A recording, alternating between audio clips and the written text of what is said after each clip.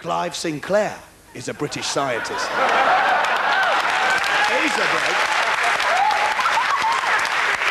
He's a bloke that put a washing machine engine in a shoebox and asked us to drive to work in it, you know, seriously.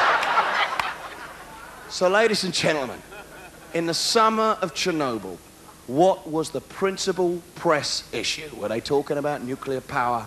Were they talking about ecology? No!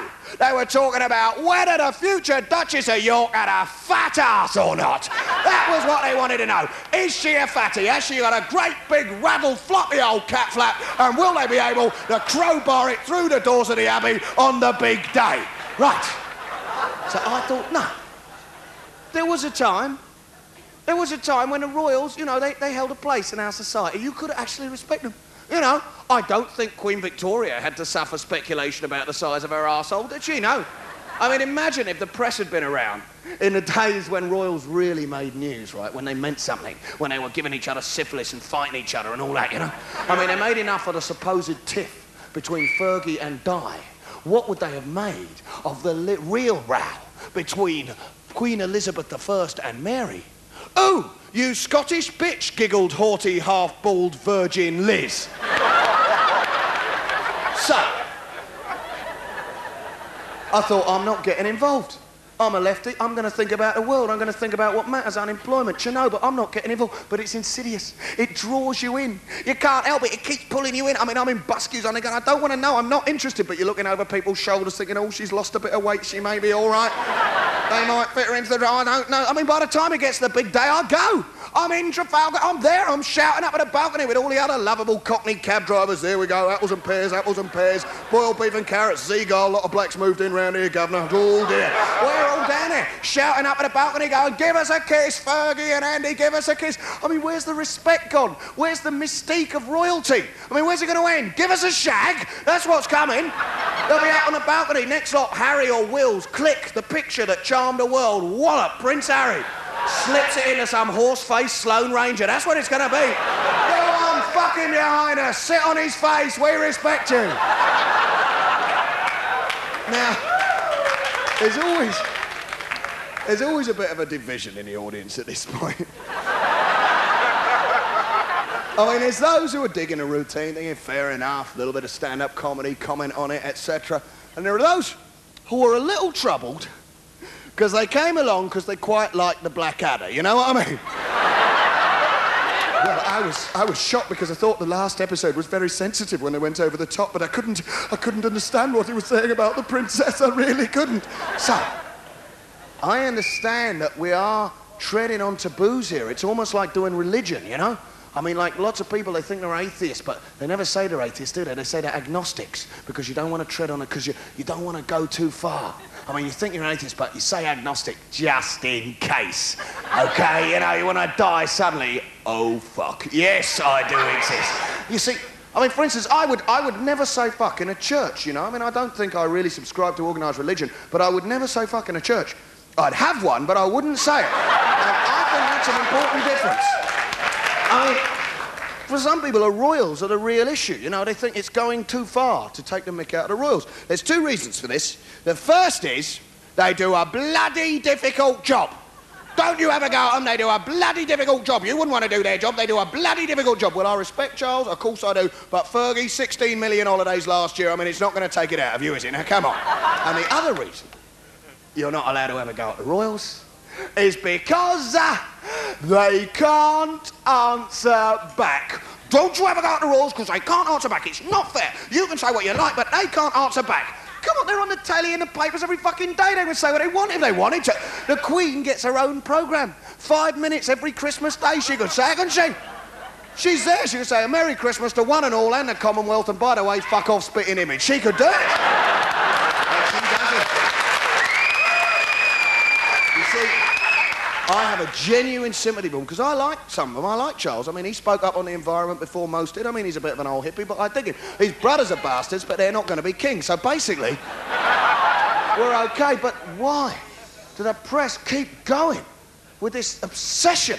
Whether Charles and Di have got a good marriage, I mean, Jesus, how could you have a good marriage under that kind of pressure? But I mean, I've got to admit it, they're not exactly well matched. I mean, she is a Sloane Ranger and he is a bit of a hippie. I mean, basically, she should have married Andrew Ridgeley and he should have married Shirley Williams. It's quite clear to me. But, I mean, they couldn't exactly be worse put together if they'd met on Blind Date, could they? Now, be honest. Now, I know it's a bit of a link, but I've got to tell you, that is a weird programme, Blind Date. I mean, that's a strange one. I mean, what's it about? What is the basis of that programme? What did Scylla sell to London Weekend, eh?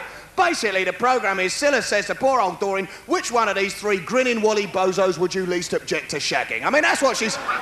Because it's true, we're all sat there on our sofas going, oh, I wonder if they fucked. Ooh. Oh, she won't want to fuck him. No, he's too fat. Oh, she's got the tall one. Oh, he's got the skinny one. Oh, they won't want to fuck her, eh?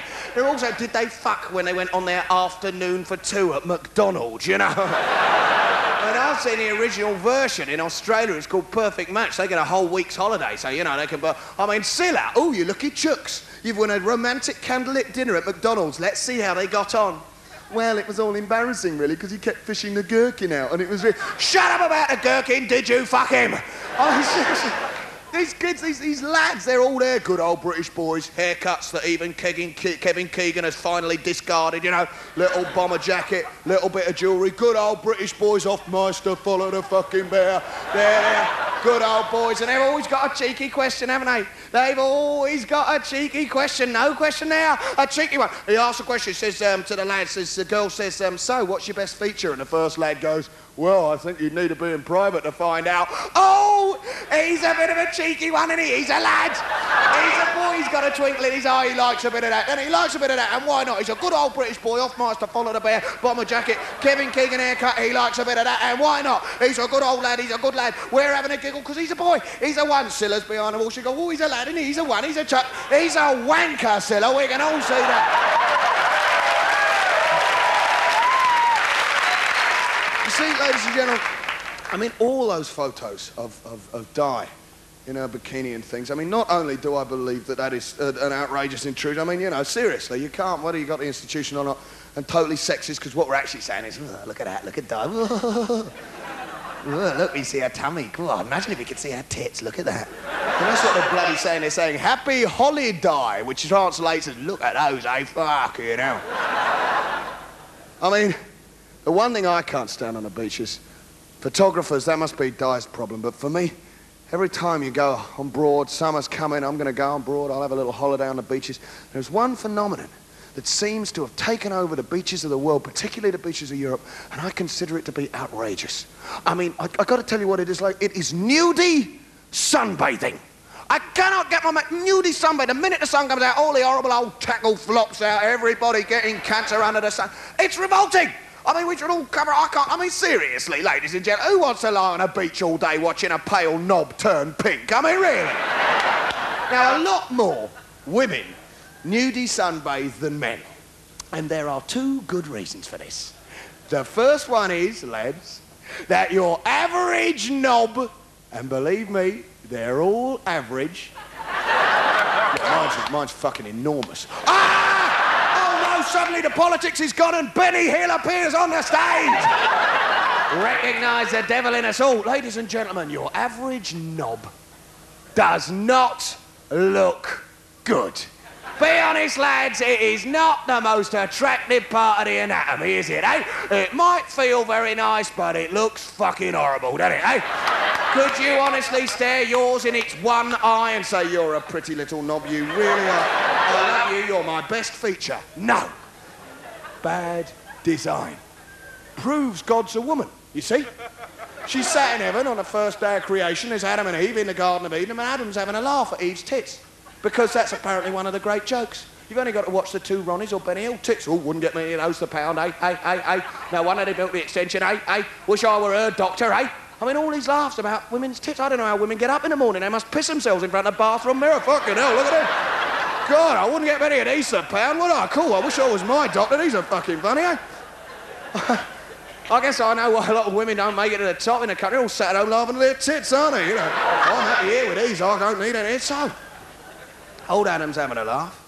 Having a laugh. Ha, look at him. You stuck with him jiggling around in front of you. God thinks, right, I'll stitch that bastard off. Wallop, Adam, what the fuck is that? I'll tell you what it is. God was a bit tired after 7 days of creation. She's been down to Kentucky Celestial Fried Chicken. There's that last bit in a box that you just can't do. What the fuck is that? Just can't work it out. I know, bang, I'll stick it on Adam. Kentucky Fried Dick, we're nibbling it today. It's the truth. So...